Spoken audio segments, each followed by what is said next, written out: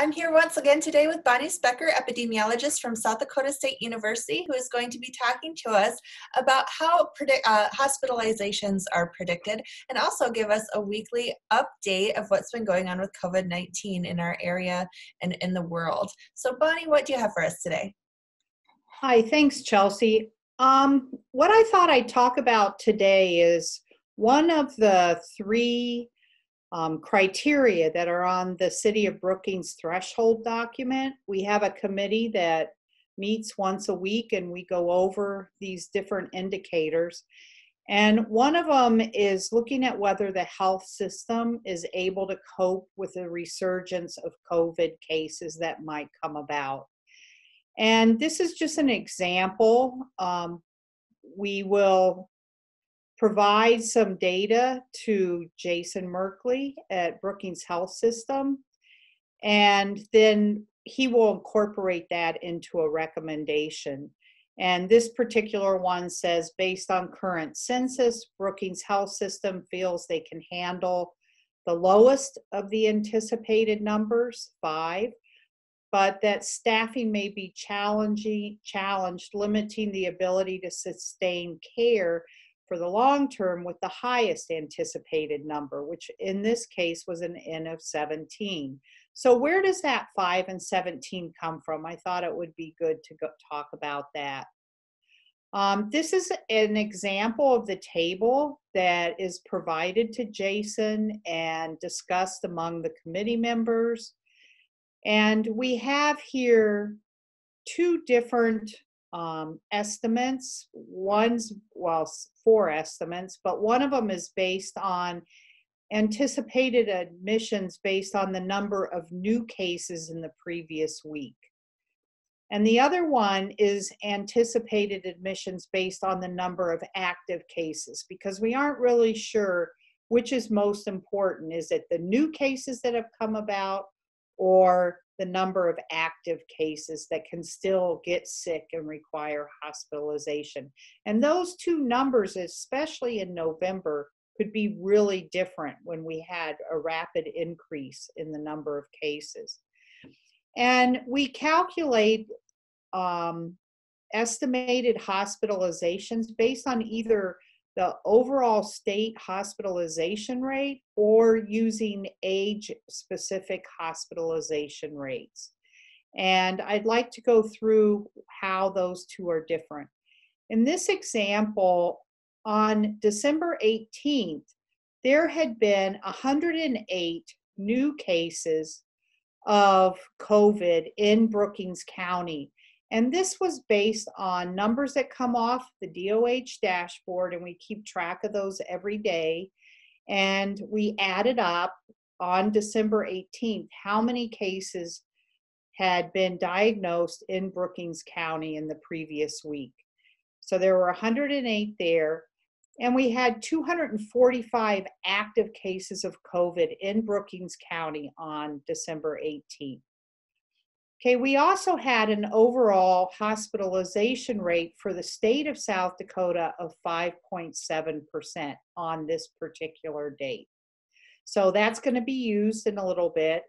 And we had age-specific hospitalization rates as of December 18th. You can figure that out from data based off the dashboard. And then there was an age distribution of cases between December 2nd and December 9th. And this comes from the daily data report that's sent out that is available online on the city website, but we'll go over that as well. Now, this is an example of the age-specific hospitalization rates as of December 18th. And what we do for each age group, we calculate the percent of cases that are hospitalized. And that's done, it's from the beginning of time, and it's done as the number of people hospitalized divided by the total number of cases within that age group. So for example, in the 60 to 69 age group, there have been 1,105 people hospitalized, And there have been 11,048 people within that age range that have been diagnosed with COVID. So when you calculate that out, it comes to 10.1%. So we're going to use these individual hospitalization rates, or these age, we call them age specific because they're specific for those age groups, later on when we calculate the expected number of hospitalizations based on age specific rates. But to do the overall hospitalization rate, we just sum up everyone that's ever been hospitalized from COVID.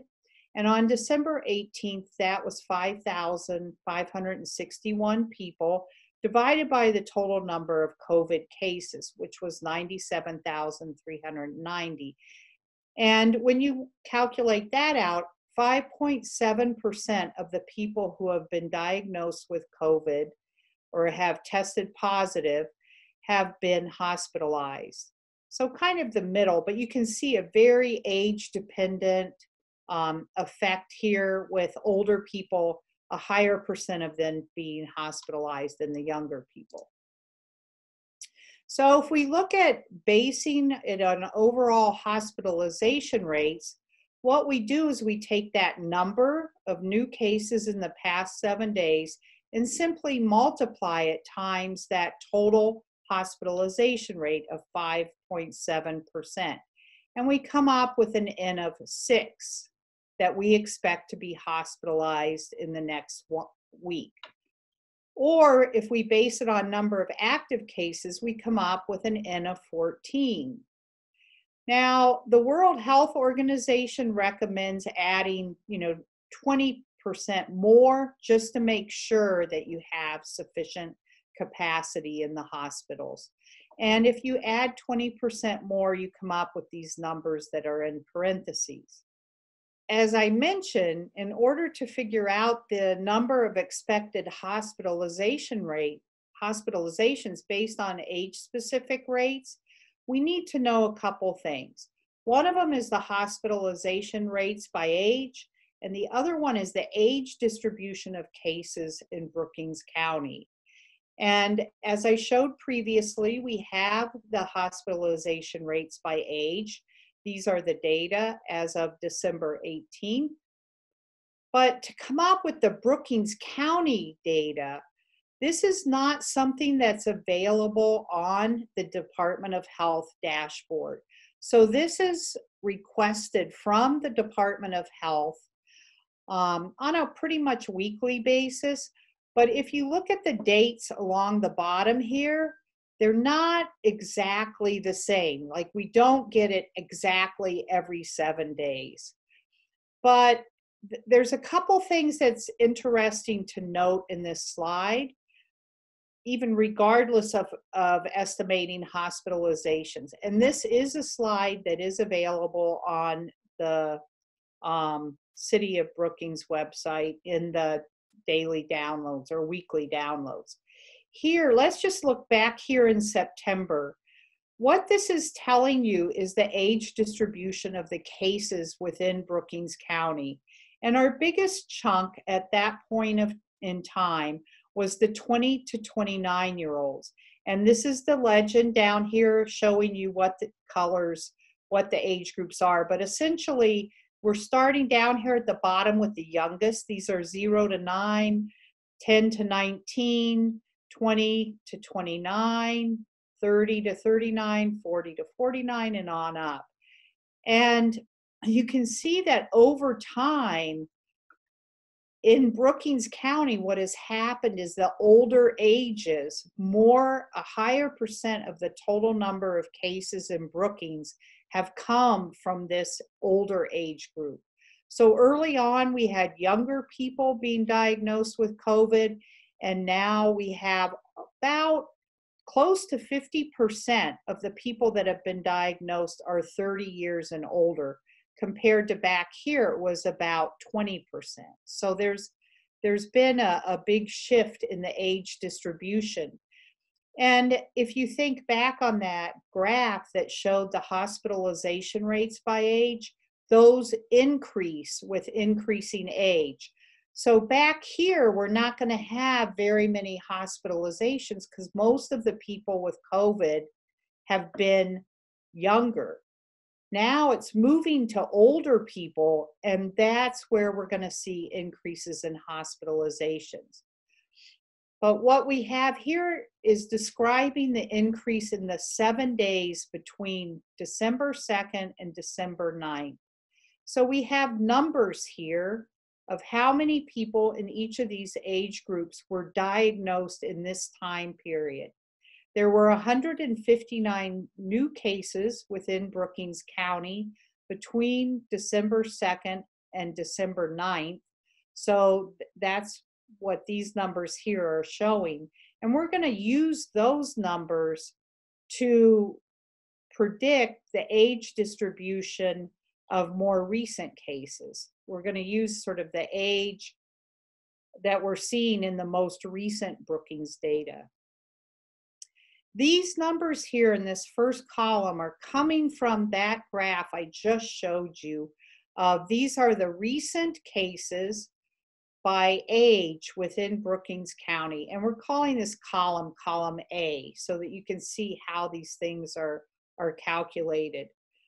So if we add up column A and we look at what percent of the population in the most recent Brookings data is in each of the age groups. So here, 17%, this 27 divided by 159 is 17% of the cases are less than 20 years of age. So these are the most recent age distribution of Brookings County.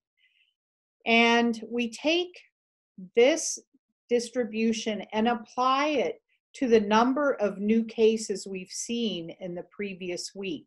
Because if you remember, these cases are from a previous time, but they're the closest time that we have to the current week.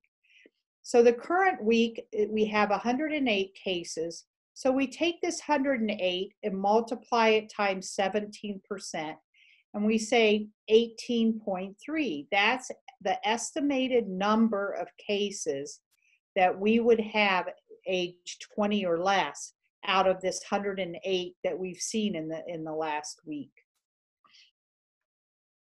So we take that last column and we take the hospitalization rates at the state level, that graph that shows what percent are actually hospitalized, 26% in that older age group, less than 1% in the less than 20 age group. And we simply multiply these two, and this is a percent, so you have to take the decimal out. And we come up with an estimated number of hospitalizations for each age group. And we add this up and we come up with a total of 5 expected hospitalizations based on the age distribution, the best guess at the age distribution that we have. So this is looking at 108 new cases. Then we redo the whole thing using 245, the number of active cases here. So we end up with a larger estimate, obviously. So this is back to that table that we give to Jason Merkley. And this is what we just calculated, this N of 5, we add the 20%, like the World Health Organization recommends, and we redo everything with that 245 as our N. So we've come up with a range of possible estimated hospitalizations, 5 being the lowest and 17 being the highest. So we're going to give that to Jason, and we're going to say there's somewhere in between 5 and 17 hospitalizations are what we expect in the next week, depending on which rate we use. So it's just a range. Now, have we done okay based on these predictions? I've just given here the last 4 weeks. Here we have when the projection was made, and It was for the week ending December 4th. And for that week, we had projected between 8 and 29 hospitalizations. And what we saw was 6 hospitalizations and 2 deaths. So we add these two together, being 8. And we say, well, we weren't bad. We were on the low side of the recommendations. Here we projected between 8 and 28. These are actually coming from November numbers, which were quite high. And we projected 11. Here we projected 7 to 27, and we observed 7. Here we projected between 5 and 18. You can see these projections are now going down because we're having fewer cases. So we projected between 5 and 18, and we actually saw 9. So we have been using these age-specific rates for the last 10 weeks. We've overestimated the number of hospitalizations in one of those weeks, and we've been within the range, if we include dates, 9 of the 10 times. The nice thing about using the age-specific rates is Brookings County's age distribution is different than the rest of the state. We have a younger population with the university. So if the cases are young compared to the cases in South Dakota, the overall rate that we come up with will overestimate the number of hospitalizations, because if a lot of the cases are young, there's going to be fewer hospitalizations. So if they're older, the overall rate's going to underestimate. If the Brookings County cases are older than the rest of South Dakota, using that overall state rate will underestimate it because we have an older population. More of them are going to be hospitalized. So just in summary, estimating the projected number of upcoming hospitalizations for Brookings County helps us to determine whether the hospital has capacity. You know, it is one of the best, it's one of many thresholds that we're using to determine what's going on or get an idea of what's happening in Brookings County. But there are limitations to the data, and it is just the best guess that we have. So if you have any questions. You know, you're using like the last week's data. Is that generally when hospitalizations happen, is like a week after infection? Or so hospitalizations usually happen 7 to 10 days following diagnosis. That's the average. There are quite a bit of limitations when it comes to the data that we're using, because you have the data we have access to is the data on the Department of Health dashboard. So the date of diagnosis, we don't actually have. We have the date that a case was posted to the dashboard. We also don't have the actual date of hospitalization. What we have is the date that hospitalizations were reported on the dashboard, which could be up to a week off. And the date of the diagnosis of a case can also be off, because if you think about back in November, we had delays of up to 5 days before getting the results back, test results back to a person. So we are missing that 5 day as well. So this analysis actually assumes that the shifts are consistent among the different outcomes between when the dates are diagnosed, when you're hospitalized. So there are a lot of assumptions in these data. So what else do you have for us this week? What has been happening with COVID-19 over the last week in our region, in our state, in the world, and nationwide? I have a couple different things today. First, I wanted to clarify, Because some of these documents are posted on the City of Brookings website, I wanted to let people know that there are some differences or changes in the slides that are updated. There were a whole bunch of slides in the presentation, and they just kept getting added to. As new variables came out on the dashboard, I added more slides that were being updated. We started adding the number of people in the ICU, so there's a slide on that.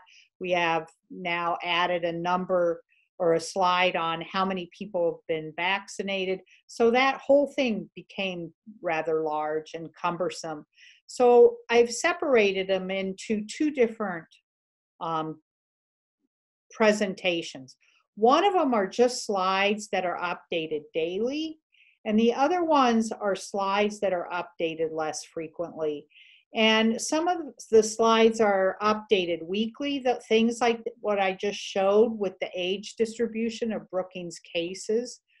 Also, case fatality rates, the numbers in K-12 and higher ed, those sorts of slides are only updated weekly. So I've pulled them from that daily update pack and put them in the weekly one.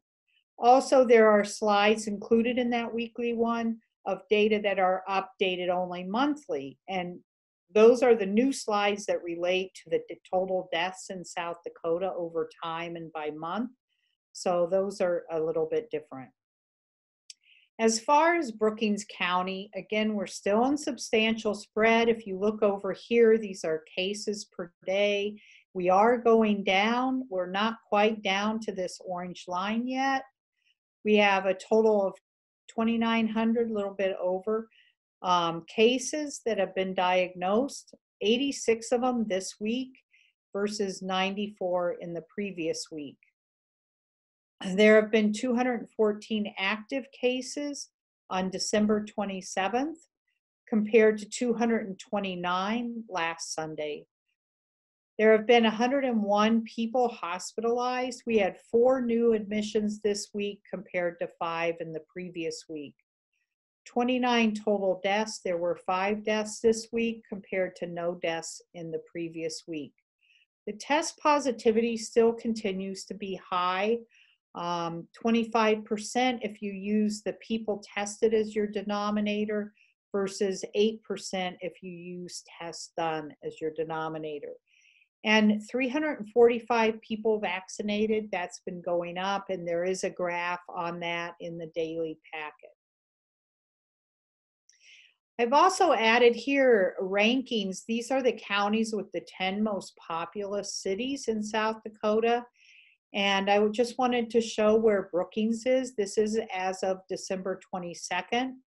We are ranked second. 1 is the best. So we have second here. Beadle County in the past 7 days have had the fewest number of new cases.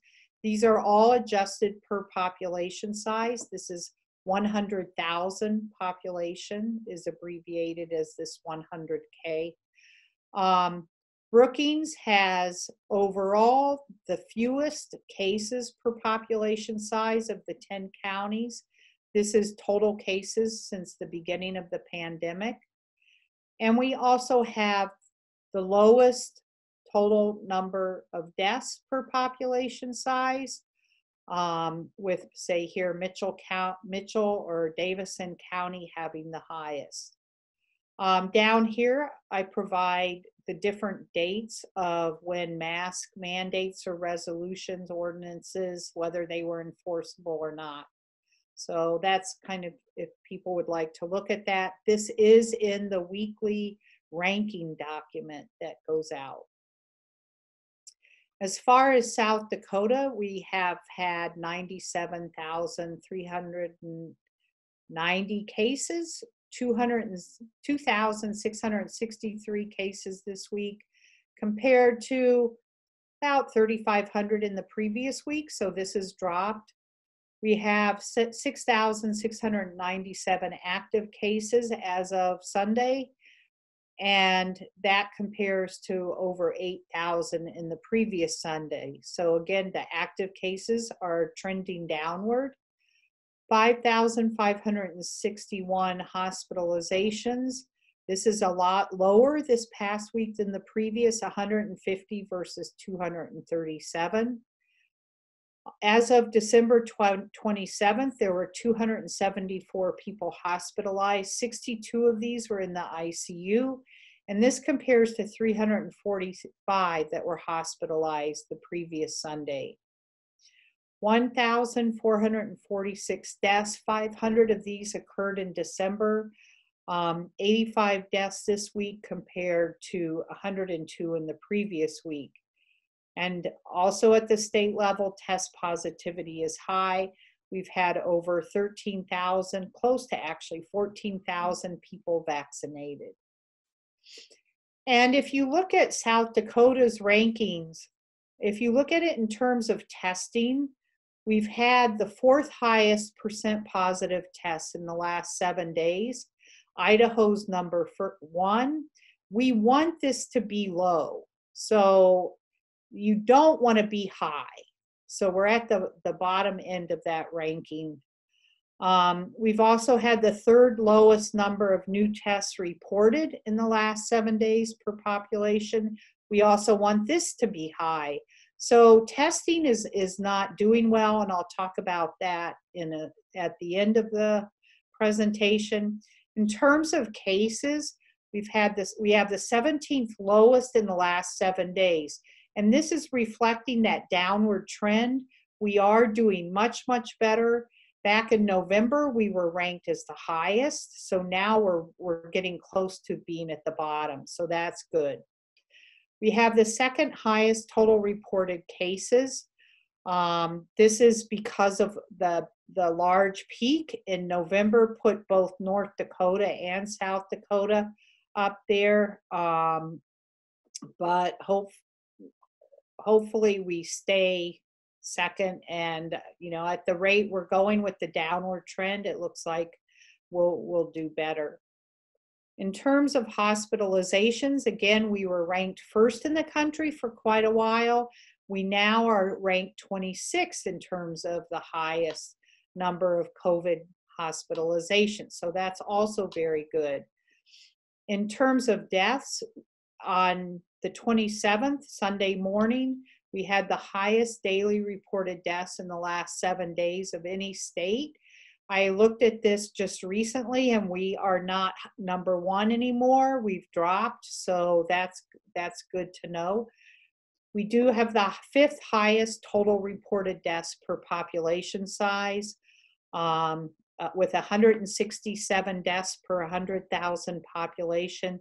The U.S. overall has a rate of 102. New Jersey is first. They have the highest rate with 210. If you look at the U.S., things are also trending downwards. Hopefully it continues to trend down after the Christmas holiday. Some of this, whether it's due to lag in reporting due to that 4-day weekend or an actual decline in cases, makes me think it might be a decline in reporting because it's in deaths. We're also seeing it. So I expect this to maybe come back up, but we'll see in the next week or two. 19 million cases. We have dropped a little bit in the previous week. There have been over 339,000 total deaths, and this has dropped slightly in the past week compared to the previous week. And again, whether this is due to that 4-day weekend, it's not clear. We did reach a milestone this past week with more than 1 in 1,000 people having died of COVID in the U.S. since the beginning of this pandemic. So where's the U.S. relative to other countries? Out of 168 countries, the U.S. has the 9th highest reported cases in the last 7 days and the 6th highest total reported cases. In terms of deaths, we have the 15th highest daily reported deaths in the last 7 days and the 14th highest total reported deaths per population. So not doing very well ranked globally to other countries. Worldwide, we also see these declines, whether it's again due to Christmas holidays, it's not clear. There are almost 81 million cases. The number this week is about the same as it was, slightly less. Well, a lot less, but when you look at it per million, it doesn't look as much, but it does seem to be down in this past week. As far as deaths, 1.76 million deaths, 73,000 this week compared to 80,000 in the previous week. So you can see that here with this drop. The travel restrictions have changed slightly. I don't remember which state went in and out this week, but again, the website's here in case you are traveling for the holidays. So the trends continue to look good, but we had a really long weekend, and hopefully everyone was cautious and will continue to be cautious over the New Year's. And one thing I wanted to mention is that the South Dakota Department of Health has initiated a free at-home testing program. So, and no questions asked. If you want a test, you can go on here, register for it. It's sent to you. You do a Zoom meeting with someone to make sure you're collecting the sample correctly. You put it back in the container and mail it in, and you get your results in a couple days. This is a great way to get tested if you have symptoms, or if you've been in contact with someone who had symptoms or someone that tested positive. You can find out, whether you're positive, even if you might not have symptoms. So it's a great thing to take advantage of. Using it would also help get our test positivity down and increase the number of tests that have been getting done. So a good thing to be doing for the Department of Health. That's all, Chelsea. Well, thank you, Bonnie. It's really wonderful to see some good news this week with some downward trends. I hope that continues through the new year, and that we can start the new year with a nice start. So continue everything that you're doing. Thank you very much. If you have any questions, please email us at the email address listed in the description of this video, and we will get those questions answered for you. And have a wonderful week. Thank you, Bonnie. Thank you, Chelsea.